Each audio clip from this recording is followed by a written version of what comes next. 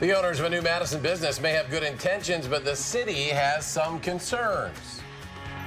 A new downtown storefront already has a lot of people talking. That includes the city attorney's office worried about safety, licensing, or even potential assaults. Still, that is not stopping a place called the Snuggle House trying to teach the lesson that sometimes not only do we want a hug, sometimes we may need it. It's a story you'll only see on News 3. Hi, I'm Snuggle. There's nothing new with wanting a little snuggle time. Let's make the world a softer place. Let's snuggle. Oh, yes.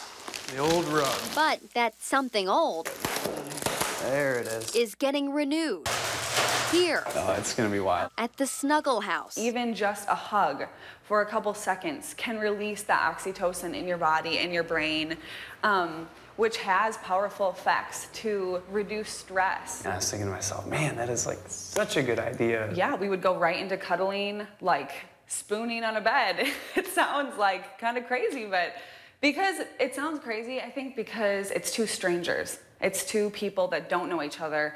And in our culture, that is so like, that doesn't happen.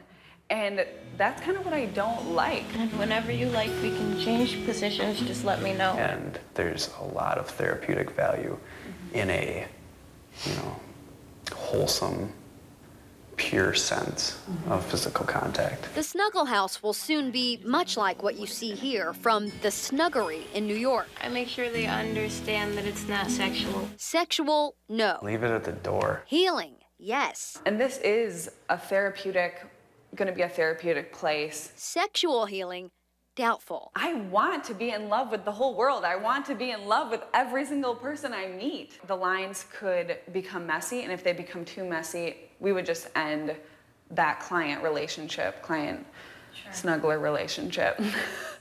Hannah Rohde will manage the place, and already she has a handful of professional snugglers, including the lone man Lonnie. It's like my goal in life to spread love. They know the idea is out there for some folks. I'm totally ready for kind of people to be against it or not understand, and I'm okay with that. But if they can reach just one person who's hurting, then they say that already makes their world a softer place. My motto is like, I'm going to change the world one snuggle at a time.